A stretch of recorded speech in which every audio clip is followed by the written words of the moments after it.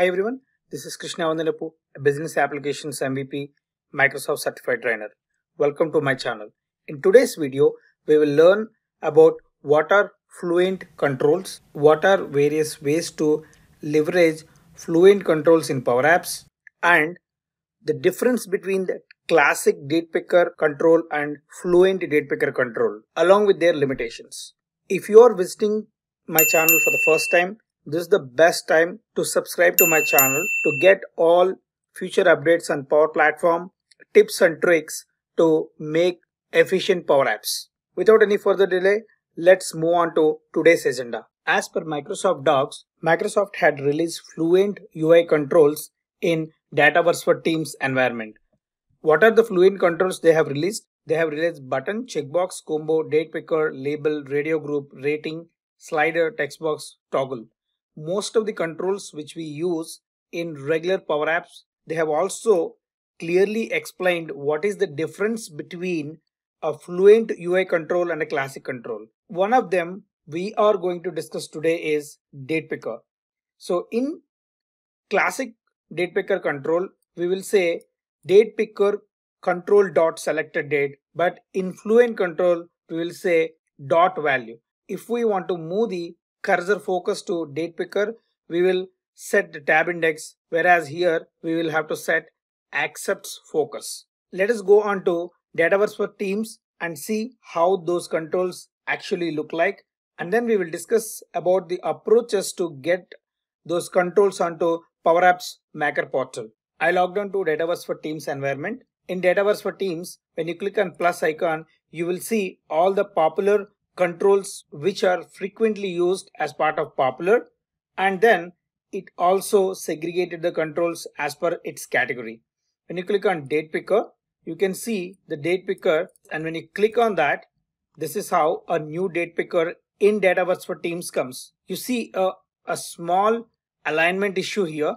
We will also see the same Fluent date picker control in another place wherein we don't see this alignment issue. Another control I wanted to show here is button. If you see the button, this button is exactly same as what we use in the regular or classic Power Apps Maker portal. Approach number one, how I can get these Fluent UI controls onto regular classic Maker portal. I moved on to regular classic Maker portal, and when I come on to plus to add the control, when I click on date picker, it is adding a regular date picker, and there is no way I can enable or I can show those Fluent controls as part of a regular Maker portal.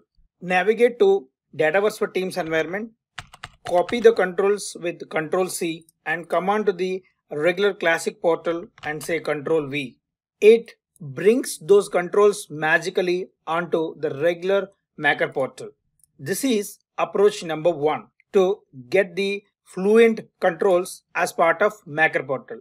The second approach is come on to make.powerapps.com, select component libraries preview under apps, click on new component library, create a sample component library. As part of this component library, go to settings, upcoming feature, experimental, say control. You will be able to see modern controls. The time you click on modern controls to on, you will also see something called classic controls.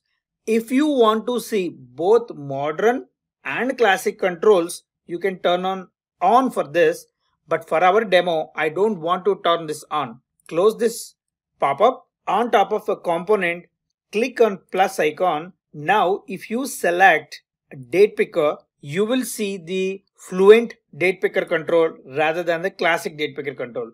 Though you go to input, come here and say date picker, it will add only the Fluent date picker control because we have not enabled the classic controls. All the controls in this component will render the Fluent controls. If you notice, the text box also will come as a Fluent control. The border will be a little different. That is the significance for the Fluent controls. Now, how we can carry these controls to classic Power Apps Maker portal is copy this control and come on to the regular Macro portal and say Control V. Here it is. Now I got the new Fluent control from component library. When you play this, I can see a bit of misalignment here, but when I play the same control here, it is properly aligned. Let us understand the difference between three controls, because this is copied from Dataverse for Teams. This is copied from component library. This is the classic date picker control. When you notice the properties here, I can change the display mode of my date picker to edit, disabled or view. Let us go here. I can as well see that property, which is very important property when we are doing that. But along with that, I see also allow text input on or off and show week numbers. When I say yes to that, and when I play the control, now I also see something called what is the number of the week. When I go down, the week number is keep on increasing. And another option is show go today. When I enable that, it is showing me an option as go to today. How does that work is when I am navigating here, when I come here, if I want to go back to today's date, select that, it automatically shows me the current date with a highlighted color. But in case of the classic control, I don't have a way to navigate back to my current day unless you open the calendar at the system tray. Also, unless you click on OK, in classic control, the date will not be associated with the date picker control. But whereas in Fluent control, the time I select the date, it automatically assigns the date to date picker control. These two controls works exactly similar. There is no difference. What I see a difference is only the alignment issue when I copy the control from Dataverse for Teams. Whereas in this, I don't see any alignment issue. And the next one is here, it is having a fill color of gray by default, but it is not filled with any color. When I add new labels to show the value selected as part of the date picker control. Now, if I want to show from a Fluent control, again, there is no difference between this control and this control. Now, coming back to getting the value from the date picker control is date picker 1_1 dot value. That is how I will get the date selected as part of the Fluent control. But whereas here in the classic control, what I have to do, date picker 1 dot selected date. That is the difference number 1. The second difference is if I want to make my date picker control to be editable in classic, I need to go to advanced, say edit, and is editable to be true. That is the only time I can edit my control while I am playing the app. Say like, but to the Fluent control, the property is allow text input to be true. If I just say this as false, it will not let me edit anything. But if I say that property to true and play the app, I can edit the control. When I just say that, it automatically takes the selection to that particular month for the date I have keyed in as part of my date picker control.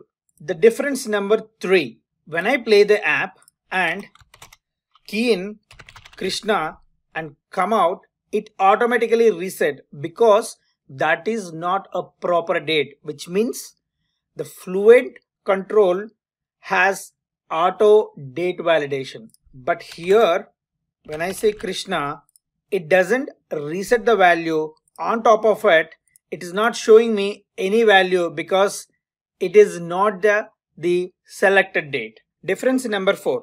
If I want to show the border color as red if the selected date is less than today's date, which is my date validation. But unfortunately, in Fluent controls, there is no way I can set my border color. But in classic control, I can change my border control like the way I want.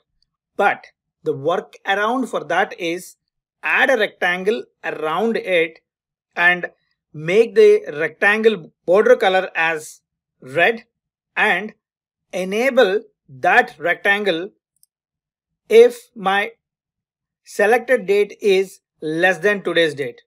See how it works now. There it is.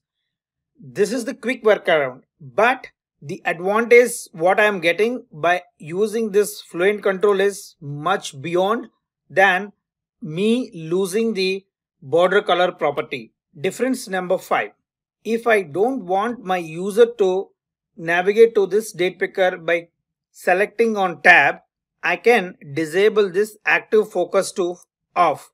When I say active focus off, user will never be able to come onto this date picker by clicking on tab continuously.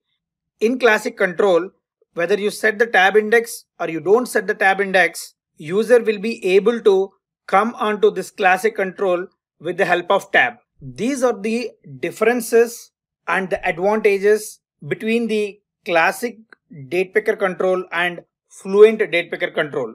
I hope you enjoyed watching this video and learned what is a Fluent control in Power Apps and how to create Fluent controls in classic Power Apps Maker portal. Here is my contact information. I'm highly available on Twitter and LinkedIn. If you like the video, hit like, add your comments, subscribe to my YouTube channel for all future notifications. Have a nice day. Thank you.